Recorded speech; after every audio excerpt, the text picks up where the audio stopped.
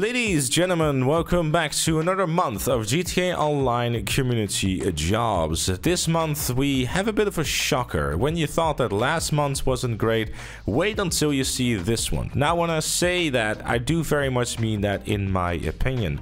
If you are someone who enjoys a race like I'm showing off right now, which is Steel Roller Coaster, and you really enjoy the fact you just have to do nothing but just holding the W button or R2 button on your controller, then more power to you. Personally, I think that this is not the type of stuff that should be verified by Rockstar, because there is very little interesting things happening, and if you want to have races where you just have to do nothing but hit acceleration and go, there's plenty of amazingly made stunt races that definitely do very much deserve that verified badge. The same thing goes for the vehicle deathmatch, where you have a big old arena and then somehow there has to be a deathmatch in there without any cover whatsoever and just a bunch of weaponized Tempas just going at it, murdering each other over and over and over again.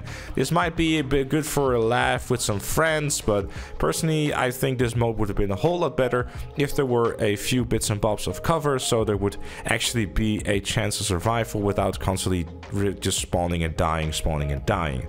Again, personal taste, maybe my standards are a bit too high. GTA Football being the first time there being a capture featured within the community jobs, and by default it is once again a melee combat only mode where you have to grab the package and obviously then score it in a goal.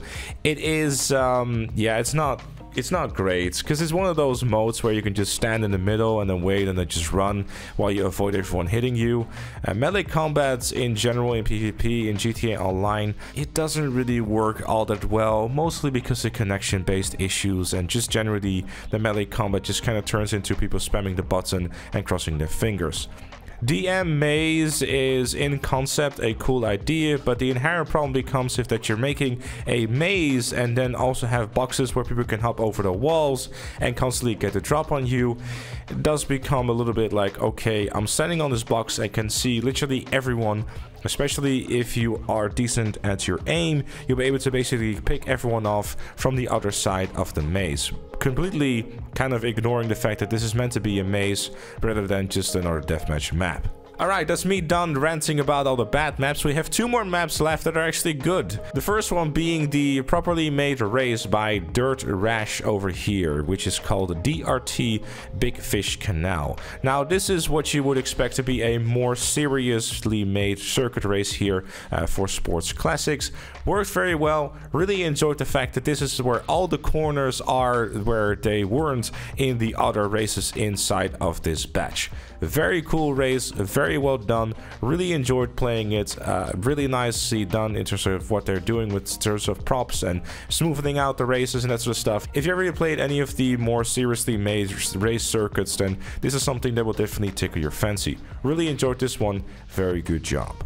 And finally, Black and Yellow, which is the other deathmatch within this that is actually good. The map itself is very nicely made, though I'm not super sure how well it will work in a 8v8 situation. I do very much feel that maybe 6v6 might be the most you want to be doing on this map. 8 versus 8 might get a little bit too chaotic, especially if you add the fact that it seems to be you only have 20 lives inside of this deathmatch, which is a very interesting twist to the traditional deathmatch formula. I hope that it does scale to the amount of players that are within the match. We were playing it in a 3v3 situation, at which point we did have 20 lives. So hopefully the more players there are, the more team lives you will have, because if you're playing this in an 8v8 situation, it might become very interesting.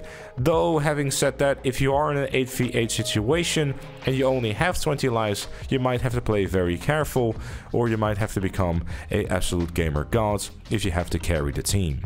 But yeah, those are my thoughts on the jobs. I understand that they were predominantly negative, but again, these are just my opinions. If there's anything in there that you think you might like to play with some friends or whatever, then feel free to do so.